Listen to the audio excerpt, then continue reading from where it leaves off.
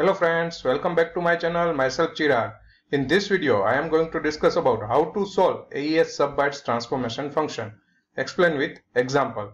Topic of network security.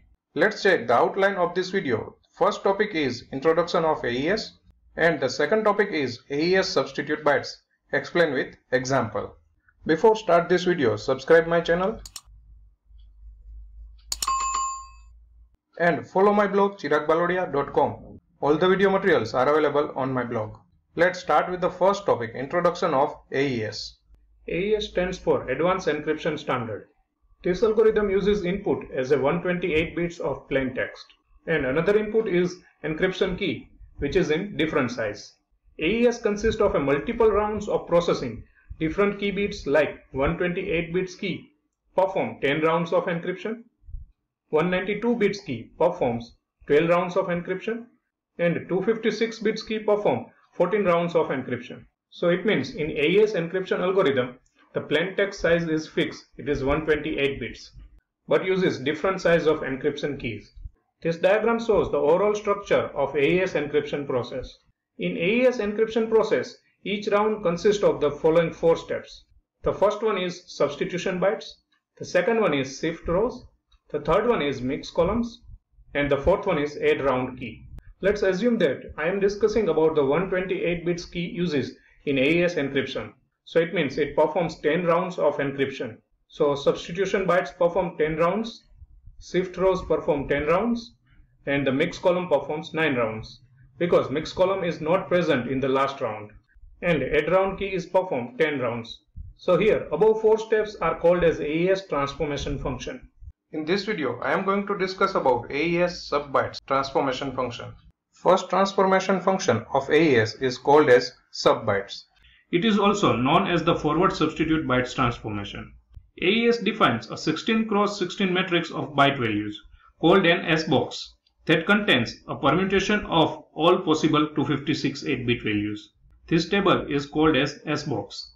In S box, all the values occupy 8 bits. Because all the values are in hexadecimal format.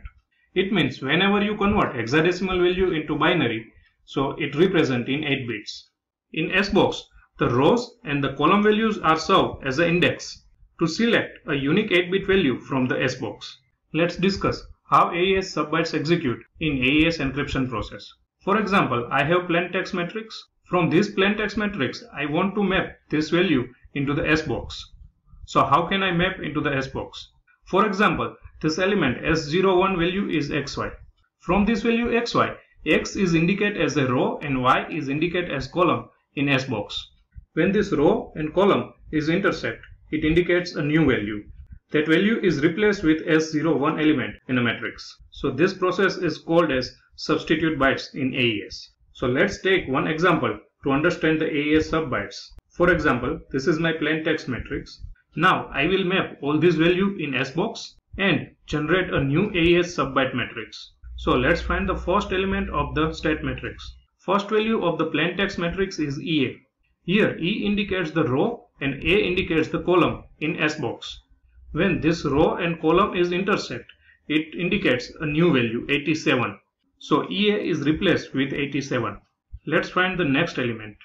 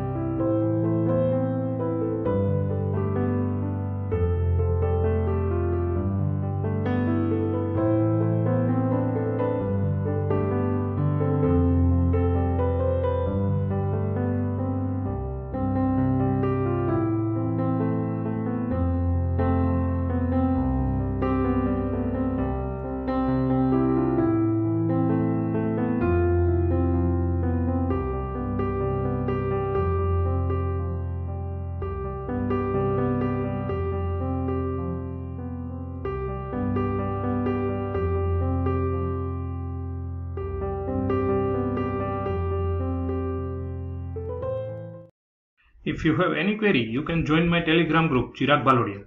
Link is given in description. All the video materials are available on my blog. Follow my blog chiragbhalodia.com.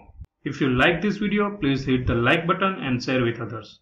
Don't forget to subscribe my channel. Follow me on social media. All the links are given in description. Thank you for watching this video.